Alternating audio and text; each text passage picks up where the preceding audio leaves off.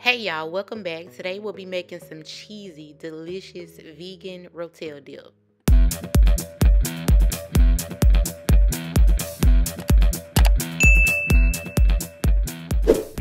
So we're starting it off today by cutting off both sides of a carrot, and we are going to shave the skin on the outer layer of the carrot off, and then we're going to chop it down to smaller pieces. Now if you do have a potato peeler, you can use this to do the outer shaving, but I don't have one. I don't like them, so I am using just a regular knife, and I'm just taking it and shaving off the outside. And we also want to go ahead and cut them into smaller pieces.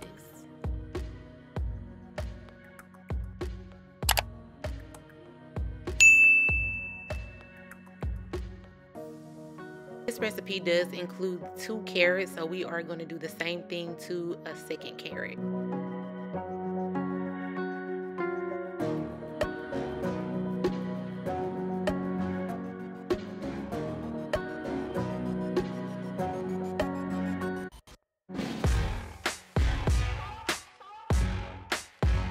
Next, we're going to take 1½ potatoes. We're going to peel the outer skin off of those and also chop them up very small. You don't have to worry about chopping them in a specific shape because we are going to add these ingredients to the food processor to blend them down to make our Rotel dip cheese. If you do need exact ingredients and exact measurements, remember the ingredients are listed down in the description.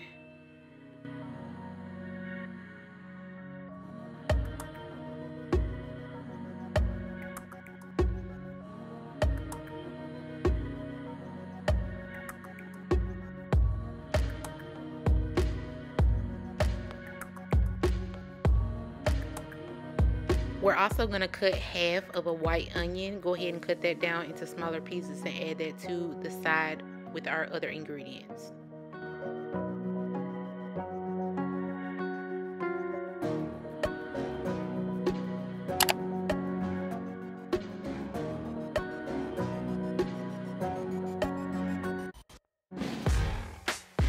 Once we have everything chopped up, we're going to go ahead and add that to a pot. I'm also going to add 1 cup of cashews, and we're going to add some spring water, whatever type of water you have, and we're going to boil these until they are completely soft. Remember to always use a fork to check. We are going to slide over and make the mixture for our meat substitute. So we are using avocado oil. I'm also using coconut aminos, nutritional yeast, and I'm also going to be using some Creole seasoning.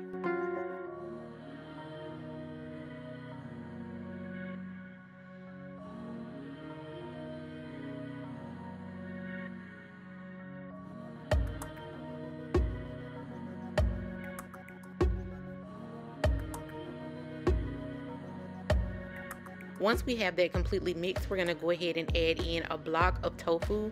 Now this tofu is very cold, so you know if you have some gloves you can definitely use those, but we're going to crumble them down into small pieces just like some ground beef or ground turkey or whatever type of ground meat that normally goes into Rotel dip. But we are just crumbling it up with our hands. You can switch hands, do it however you like. If you don't get the pieces as small as you like, you can always do this part with a spoon or a fork.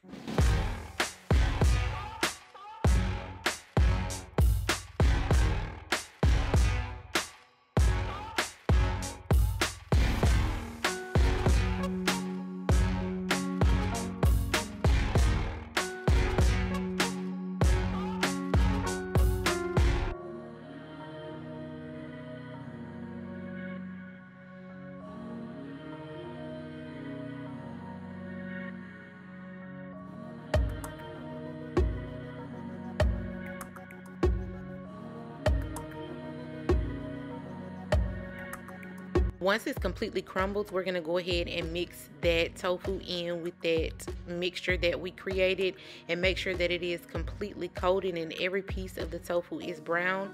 And then we're going to lay it on a baking sheet with a piece of parchment paper and go ahead and let it bake in the oven on 400 for about 30 minutes or until it gets very crispy and brown.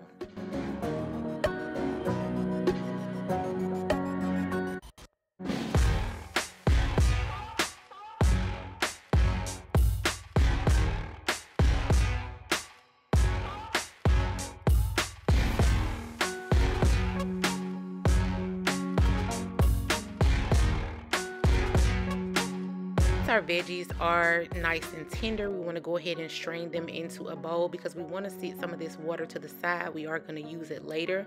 So once we have them drained, we're going to go ahead and add these ingredients to our food processor. We're also going to add some nutritional yeast. We'll also be using some onion powder, some garlic powder, some smoked paprika. We're also going to be using some vinegar, about a half cup of plant milk, and then about a cup of that water that our veggies boiled in. And we're going to start the food processor on puree and blend it until it becomes completely smooth, like a cheese sauce or a paste.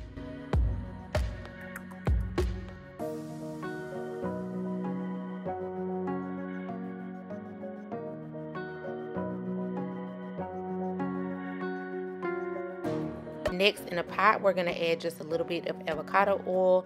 We're also going to add a can of Rotel tomatoes or Rotel mix. We're also going to add about a half a cup of plant milk, and then we're also going to be using some shredded cheese today, y'all. Y'all already know I love the Daiya brand cheese, but I am using that in like the mild cheddar, I believe is what it's called. But I just wanted it to be extra creamy. Then we're going to add that sauce, that pureed veggies that we made, and give that a good mix just to get that nice and incorporated all together. Now I was looking at it and I was like, you know what, I need another can of the tomatoes or the Rotel dip, so I decided to go ahead and add another can to the mix. So that's going to be a total of 2 cans with this specific measurement for the cheese, and then we're going to give that a good mix and let it cook on simmer for just a few minutes.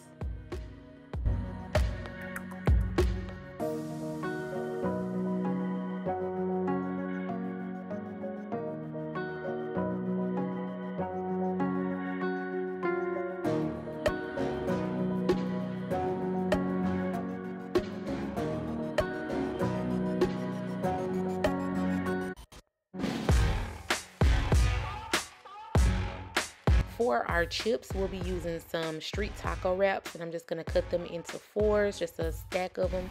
And once we cut them into 4s, we're going to go ahead and fry them in some grapeseed oil.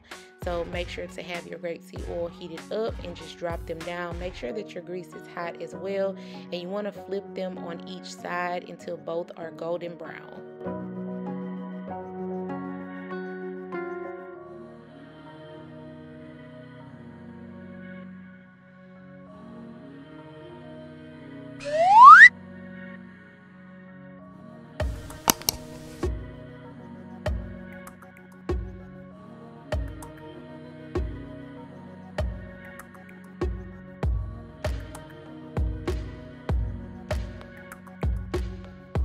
And this is how the Rotel and tortilla chips turned out, y'all. It was so delicious. Make sure to like this video, subscribe to the channel. Let me know down below if you're going to be making some vegan Rotel dip, and I'll see y'all on the next video.